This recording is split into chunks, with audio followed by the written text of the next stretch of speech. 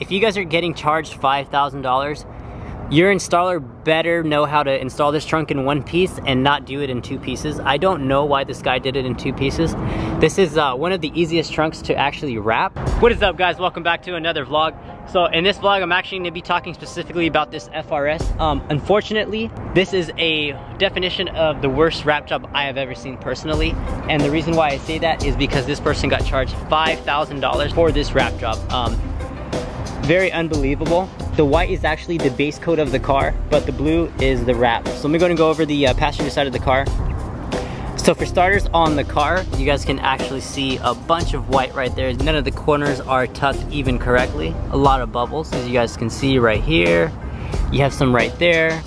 The whole fender kit all around the car looks like this was all lifting up. I still have the fender kit inside the garage, haven't peeled it. Let me start off with the front bumper. Yeah, that's hanging. This was actually just a touch-up. Let me go and actually just peel this so I can show you guys. So that's just a touch-up to cover up the white. You have another one right here. But it's just horrible. That's something Alex would deliver to you guys. I'm just joking. But another thing, guys, right here, as far as the inlays are all bubbling up. Another thing is that the roof moldings, this actually right here, the guy actually didn't even connect it, so when they were actually driving, they ended up losing it. The roof wrap is actually not tucked correctly. I'm gonna get it to focus. There you guys go. Another thing, guys, is that the guy did not even wrap the shark fin. So the shark fin is actually spray painted. So the customers actually didn't know until they were here. I actually pointed it out because I was actually looking for the inlay. Most shops can't do these in one piece, so most of the time I just look for the inlay and I can tell if it's wrapped. But this is way too perfect to be a wrap, pretty much. So this is all one piece. It's definitely spray paint, guys. It's not plastic. That does not come off. The customer actually drove over here to check it out, and he was definitely pissed about it. Another thing on this side, actually, let me see. Yeah, you guys can see all of these little dents. So none of these dents were actually here prior to the car being wrapped from the other shop, according to the customers. And then right here on this quarter panel, there is a huge dent. So that is actually visible with the fender flares on. So obviously that was delivered like that. The back of the rear bumper looks like a balloon. Why are you laughing? Yeah, it's pretty bad, guys. That's a huge bubble. All that's blade cut. Same thing with right here, huge bubble. They're balloons for my birthday. There's actually another inlay right here, so this is actually a patch. You guys can see it. But yeah, those are patches right there. Another thing, guys, if you guys are getting charged $5,000, your installer better know how to install this trunk in one piece and not do it in two pieces. I don't know why this guy did it in two pieces. This is one of the easiest trunks to actually wrap, so very sad to see. Another thing, guys, to keep in mind is that this car was has only been wrapped for about 4 months, so not even a long time. Alex's car doesn't even look like this, and his car's been going on for about a year. So I'm actually gonna go ahead and remove the rest of the fender flare kit. We're gonna go ahead and see what it looks like underneath. I'm really hoping that there's no dents. So the customers actually contacted the shop. His paint was actually spray painted on. So this is a very unfortunate job. It really is. Especially for $5,000, you guys better not be receiving something like this. So I'm gonna go ahead and remove the back quarter panel first. I'm gonna go ahead and unbolt all the rivets, and then we'll go ahead and see what it looks like. I'll set you guys up on tripods so you guys can see while I do the whole process.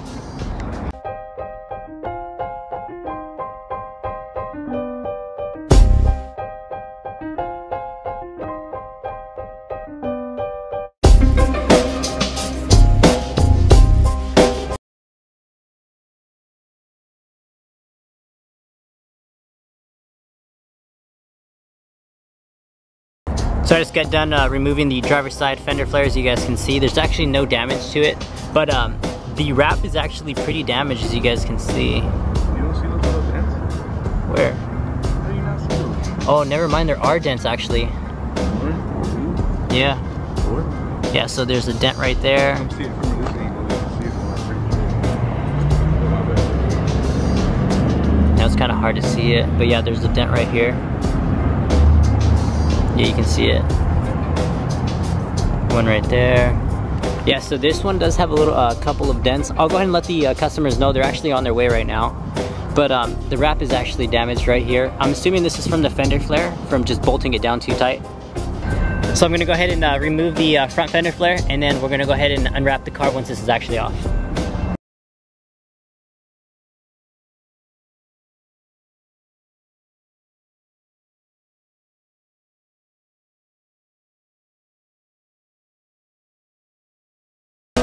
So I just got done taking off the front fender flare. There's actually another dent right here. That's actually a pretty big dent.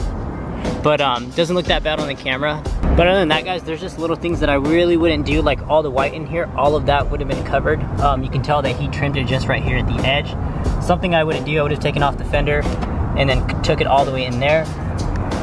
So now, guys, keep in mind I'm not making this video to bash anybody. I'm not naming any names or shop names, anything out there. But this is just a video, guys, just to pretty much be careful with what you guys pay for and know who you guys are taking your car to. This is a $5,000 wrap job, guys, and I'm pretty sure that nobody would be very happy with paying that and be happy with this car. So I'm gonna go ahead and pull it inside, get it unwrapped. The owners are actually on their way right now. So we're gonna go ahead and discuss the livery that I'm designing for them, and then we'll go ahead and go from there. So I just pulled the FRS, and I'm actually gonna go ahead and start unwrapping it right now. I'm gonna go and set you guys up on tripod, and then we're gonna go ahead and unwrap this.